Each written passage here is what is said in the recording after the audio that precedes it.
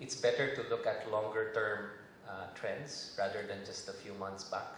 The administration, in fairness, is a year and a half old. So I think there's a lot that we need to monitor. But I think my message still stands that it's not just any FDI we're after. Because soon, if that tobacco deal goes through, there's $1 billion of FDI that's coming in.